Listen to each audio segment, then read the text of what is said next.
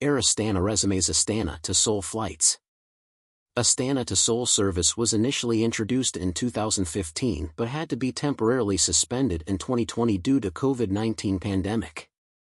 Air Astana has announced the resumption of its air service from Astana, Kazakhstan to Seoul, South Korea.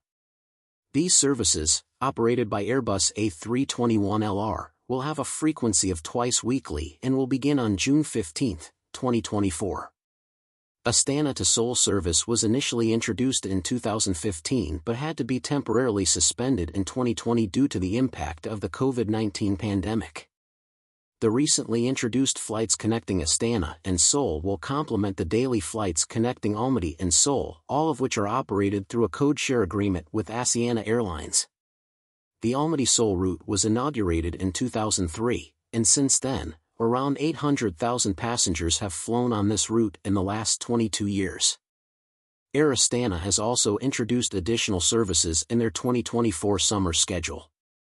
These services involve an increase in the number of flights from Almaty to various destinations.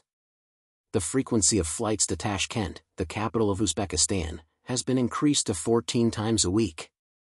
Similarly, flights to Bishkek, the capital of Kyrgyzstan, have been increased to 8 times a week, while flights to Tbilisi have been increased to 9 times a week.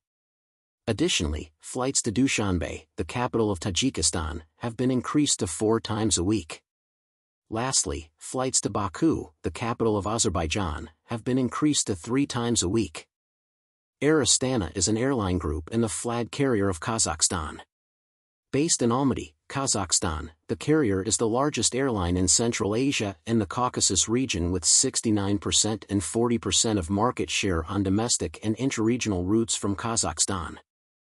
The airline was incorporated in October 2001 and started commercial flights on May 15, 2002.